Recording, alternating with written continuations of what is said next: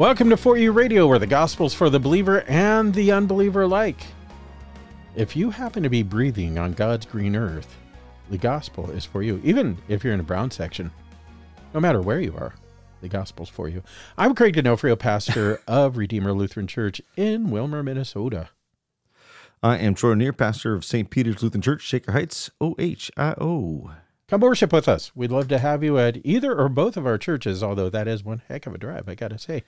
But so, yeah, if you're just somewhere generically in the Midwest, is that what you're saying? Like, yeah, you should, because Troy, you and I are the only two pastors in the whole country that are worthy of attending their churches. Uh-oh, I just lost a whole bunch of pastors as listeners. There it goes. Yeah, there we go. We're also happy to be part of 1517.org's podcast and broadcast network. Go to 1517.org. There are all sorts of great resources for you, for your church, podcasts, video casts. Talks with Dad Rod is one that's priceless. Dr. Rod Rosenblatt, the spiritual father to many of us, in a sense. Go check that out. Classes with people like Dr. Adam Francisco and so many others, Chad Bird. Go check that out, 1517.org, and visit the bookstore. That's the only thing that's not free, or the books, because someone's got to pay for printing and shipping and all that stuff. So 1517.org is the place to go. Troy, anything new and exciting? Did I miss anything? Oh, yeah. What? If you want to email us, Troy, if people wanted to email us, what address would they type into their email machine?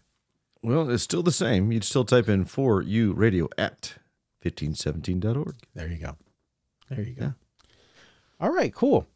Shall we jump in? Is there anything that we've missed that we should have talked about? I don't think so. Well, we're in Colossians, right, still?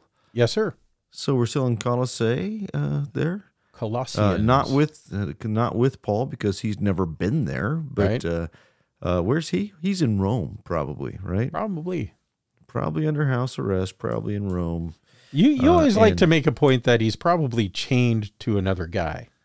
I do. I like that. Yes, to a guard specifically. Yeah. Yeah, I'm just having a hard time with that. Not believing that, but just the idea of being chained to someone 24/7. I'm not sure who's being tortured. If this is Paul who is suffering, or the poor soldier or whatever that he's chained to. This guy obviously had messed up in his military career to be chained to another human being, right? I heard a preacher talk about this once and say, basically, this is Paul's dream come true, right? I have a captive audience. I'm going to talk to you about Jesus all day long. I swear, Paul, if you mention that Jesus guy one more time, I'm going to chop off your arm and get out of here. Oh, goodness. Oh, gosh. Wow, that's just really a disturbing thought. Okay, so anyway, Colossians, and we're in chapter 3, picking up at the beginning of chapter 3. Any other background you want to offer, or shall we just dive in? Well, chapter 2 was about your walk in Christ, and we kind of left that with the idea of that Christ alone is the foundation of our faith. Right. And now in chapter 3, we're going to have this really kind of cool thing of basically what you put off and what you put on. Right. So you put off the old and put on the new, right? So exactly. Let's go ahead and take a look at that. If you would read, I would be appreciative, because my eyeballs aren't working real great today. Okay. I hear your dogs in the background too, so I'll read. Here we go. Colossians chapter 3, verse 1. Paul says, "If then you have been raised with Christ, seek the things that are above, where Christ is, seated at the right hand of God. Set your minds on things that are above, not on things that are on earth. For you have died, and your life is hidden with Christ in God. And when Christ, who is your life, appears, then you also will appear with him in glory." Pause. Shall we pause there? Sure. Just real briefly. That's a natural pause. Right. Yeah. Because it's a paragraph, is that right? Yeah, that too. Yeah. Okay.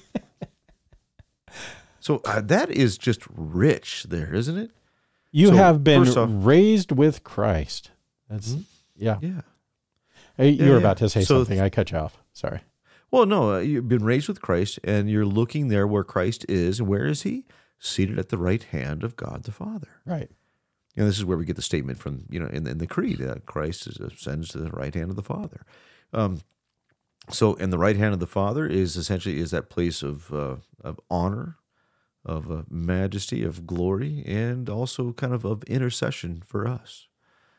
Even on top of that, and not more, but it's the right hand is the hand of fellowship, the hand of love, the hand of help that reaches out to you, right? Yes, indeed. Yeah, exactly. So when we shake hands, it's the right hand that we use. This is carried over into our traditions. Yeah. Indeed. Okay. Cool.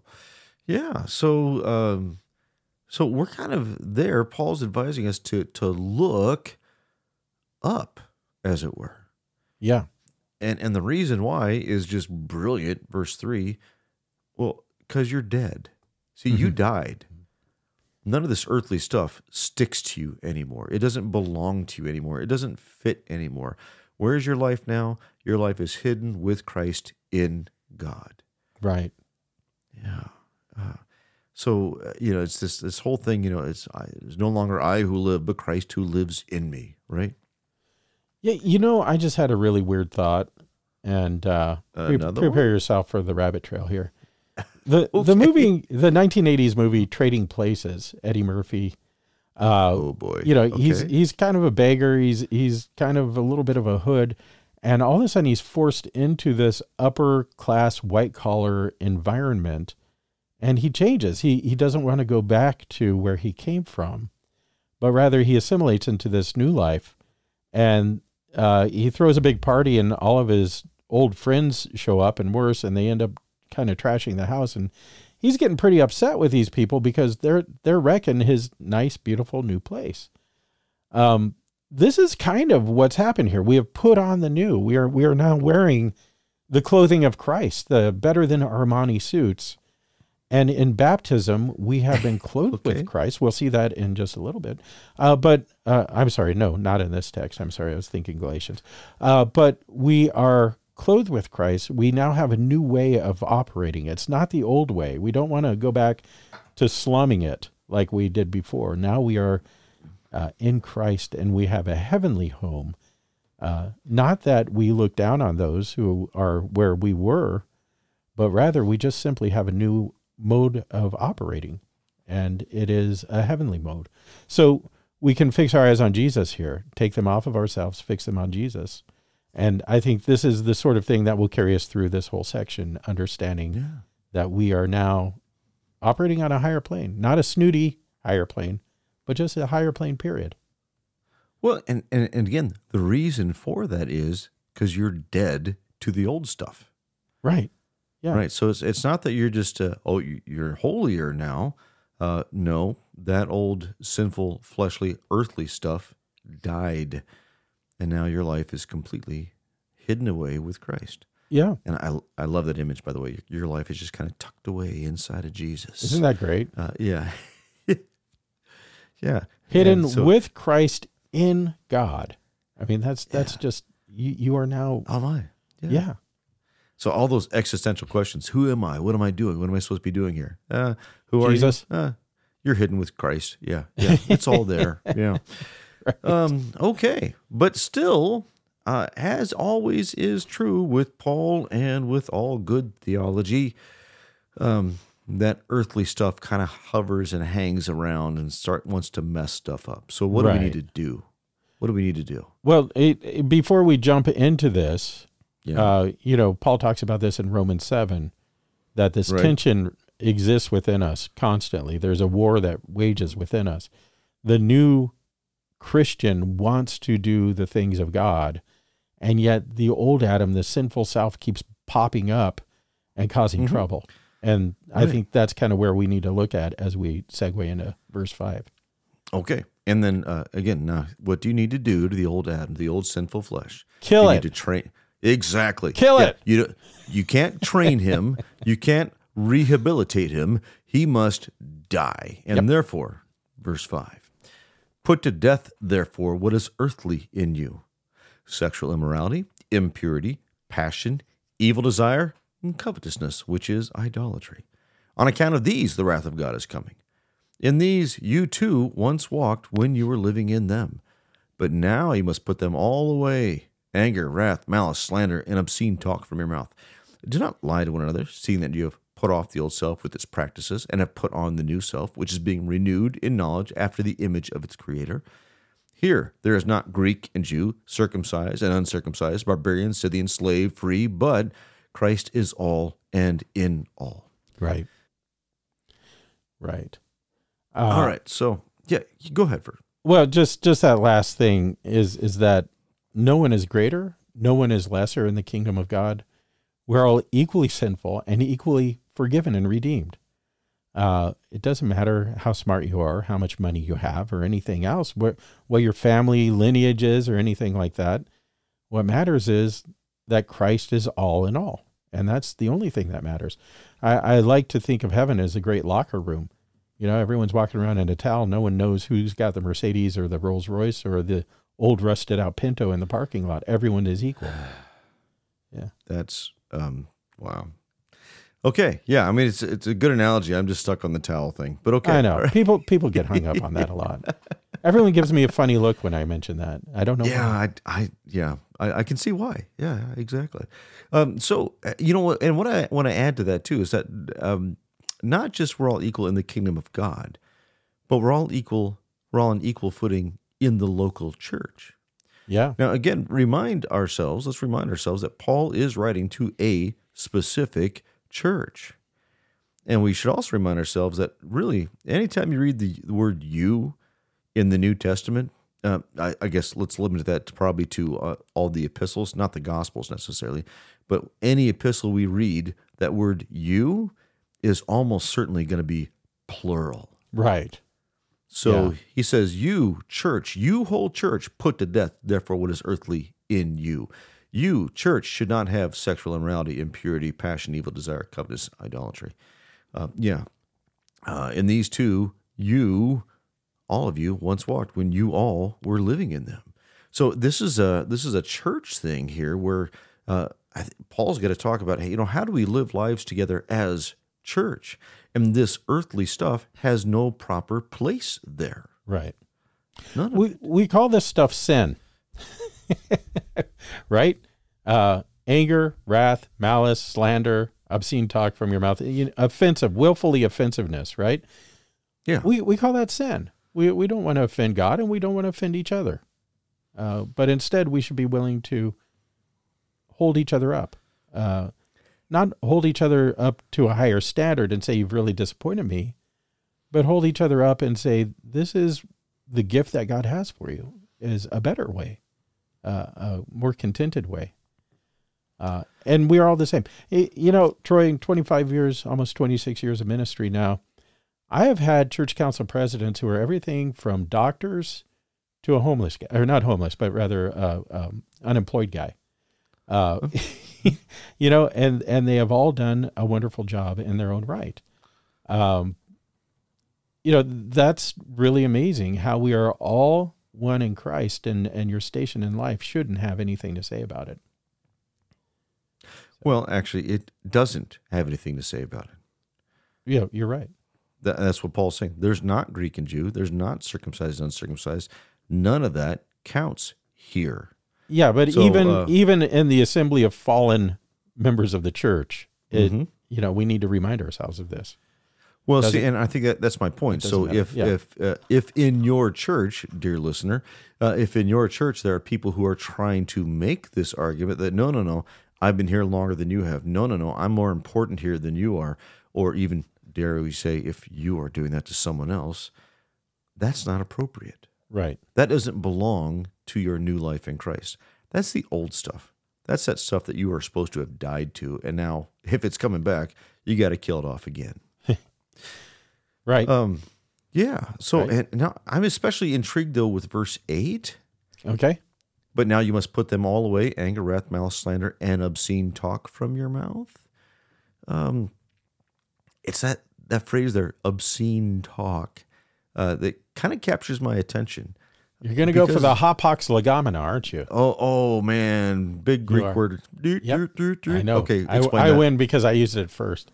Okay. A hapax legomena is a word that is used only once in the Bible. It's not found other places. To have a real hapax legomena, when you look into Greek antiquity and you can't find the word there, boy, you got a humdinger on your hands. But it causes some indigestion on translating things, because a lot of times we'll say, okay, so where else does this come up in the Bible? How is it used? And then we'll look at, okay, in antiquity and classic Greek, and you look at Plato and all those guys, and you say, how is it used there? And if you can't find it anywhere, you're kind of at the mercy of the translators. They've chosen a word or phrase for a reason, but you might not really know what it is. How's that? That's really good. Yeah. So there's just not enough of a frame of reference for that particular phrase, that particular word, obscene talk, to fully determine what it is. Now, and I've known all manner of Christians, some like some salty language, others you wouldn't hear a bad word in their mouth no matter what. And I've known other Christians too who want to take this like phrase, obscene talk, and make a list. Well, here's the words you can't say. So you turn into George Carlin. Oh, right? Yeah, the infamous 7 dirty words, right? Yeah, right. Exactly. I don't think that's Paul's point here. Now, if you look at that whole list, anger, wrath, malice, slander, obscene talk, that all belongs to this earthly way of living, which is dead now. So I really think the larger thing here is simply this. Are you using your mouth, your language, to tear down or to build up? So I don't care what kind of meaning you want to load up in that phrase, obscene talk. If in the end you're not building up with your language, I don't think you're taking the intent of Paul's words here seriously. Yeah, even in understanding, guys tend to trash talk each other, and a lot of times it's done in affection and with good humor, and it's one of the ways that we bond. And sometimes women don't get that, and they look at guys in the way that we carry on, and they say, "Oh, well, see, this is what Paul's talking about with your obscene talk." I think that context is going to carry a lot of this. What is appropriate in what circumstance? St. Paul in the book of Philemon uses some salty language. I'm sorry, not Philemon, Philippians rather, uses some salty language. And the reason is, it started with a P. The reason is, or maybe one of the reasons is, that he's speaking to a community that is full of retired soldiers. And so soldiers are rough people and they understand rough talk. And so Paul uses some rough talk in that book of Philippians. So part of this is knowing your audience, not being willfully obscene, not being willfully offensive to people. And we should avoid that. But once again, this is a one-off word, so you can read a lot into it. You can. But again, I think the whole thing is, hey, what you say, specifically, let's say your mouth needs to be converted as well. Yeah. Yeah. Well, and what comes out of your mouth reflects what's in your heart. Well, actually, Jesus talks about that, doesn't he? Yeah. So if you hate your neighbor, you're going to probably have mean words for them: anger, wrath, malice, slander, etc. If you love your neighbor and you say, "Oh, you know what? That person is sinful just like me and redeemed just like me," maybe we'll be more likely to encourage them in the gospel. There you go. And once again, within the context of the local church, I invite you all now to think of that one particular member that just irritates you a little bit. Or pastor. Or pastor, right, yes. Yeah. And here Paul says to you, nope, that sort of thing doesn't belong here. Right. Yeah. We're all on a level playing field. Christ is all, and Christ is in all. Right. That means he's in each and every one of us. And he's also the very reason that we gather together. So, with that... move on to verse 12. Yeah. So, put to death that old junky stuff. And now, what are we going to do? Put that stuff off, and now we need to put something on, don't we? Yes. Yeah. So if you take off the old clothes that no longer fit, you need to put on some new clothes. That's ideal.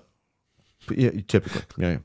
Yeah. Put on then, verse 12, put on then as God's chosen ones, holy and beloved, compassionate hearts, kindness, humility, meekness, and patience, bearing with one another, and if one has a complaint against another, forgiving each other. As the Lord has forgiven you, so you must also forgive. And above all these, put on love, which binds everything together in perfect harmony, and let the peace of Christ rule in your hearts, to which indeed you were called in one body, and be thankful. Let the word of Christ dwell in you richly, teaching and admonishing one another in all wisdom, singing psalms and hymns and spiritual songs with thankfulness in your hearts to God. And whatever you do in word or deed, do everything in the name of the Lord Jesus, giving thanks to God the Father through him. Be a Barnabas, right? Be an encourager. A son of encouragement? Yes. Barnabas. Okay. Barnabas. Be one who encourages others in the gospel. Yeah. Be one to proclaim the forgiveness of Christ to one another, right? Mutual consolation and conversation of the brethren goes a long way, where we console each other. You know, Christ died for that one too. Have a good heart. Don't beat yourself up. You're redeemed. You're forgiven. Yeah. Now, and again, I'm going to keep picking on this. Try to get your minds out of this is just how a Christian behaves everywhere, and try to kind of narrow this down to Paul's context of talking, this is how we live as church together. Mm-hmm. And actually, verse 16 gets right down to the actual worship service. What do you think he's talking about when he says, let the word of Christ dwell in you richly, teaching and admonishing one another? That's what happens in a church service. Singing psalms and hymns and spiritual songs, that's what happens in a church service. So he's getting right down to, in the midst of the worship service, this is how you live together. Yeah, I think that you made a good point earlier with the plural of you in all of this, that this is all y'all, right? Yeah. And use guys. But it's also individual, you as part of that greater you, right? So you individually amongst the yous of the rest. And so this is not just an instruction to do this when you're in church and be a good person when you're in church, but it's admonition to live like this, be like this. Yeah. And you can only do that when you're in Christ. Yeah, but Pastor, that guy super irritates me. You know what? Paul says, bear with one another. Bear them up as a burden. If you have a complaint against someone, then you forgive, I love this, each other. So you're kind of acknowledging, all right, we both have a little hand in this process of this wedge being driven between us. Forgive one another. Right. Yeah. Well, and here's a hard one. As the Lord has forgiven you, so also you must forgive. Oh, boy. One another. Yeah. Yeah. Forgive us our debts as we forgive those, or forgive us our sins as we forgive those who have sinned against us. Right. You know what? I never dare say, Lord Jesus, forgive me in the same way that I forgive other people. No, I don't want that. I don't want that. Right. But that's a prayer that we would be forgiving like Christ, not that we would be forgiven by Christ as much as we forgive others. Right. Exactly. Otherwise, we're going to be in an eternal world of hurt. Here, not only is Christ the example, but he's the one who gives forgiveness. And so then he is the one who gives the forgiveness that you then have to give to another. This is not coming from within you. It's coming from Christ. And what about the peace of Christ ruling in your hearts? That's not just a peaceful, easy feeling, right? That's a cessation of hostility. You know, I like that. I like that. Before you were in Christ, God was at war with you. Right. And now he's not, because Christ brought peace. And so, and if that peace of Christ then is ruling in us, and we're called in one body, then it's this whole thing where we're joined together, living out this true Christian life, putting off the old self, putting on the new self. And it's all about what Christ gives. Well, I think that this is really a wonderful place for us to stop for today with verse 17. Okay. And just kind of pick on verse 16 for just a second, if I can. let the word of Christ dwell in you richly. How do we know what to do unless we're instructed? How do we know what this looks like unless we are in the Word of God, unless we read the Word of God, hear the Word of God, receive the Word of God? And so the answer isn't try harder. The answer is receive more Jesus. Come to church. Receive Christ, who is given for you. Receive him in the words proclaimed to you when you hear those words of forgiveness. Receive him in the Lord's Supper as he comes to you with grace and mercy.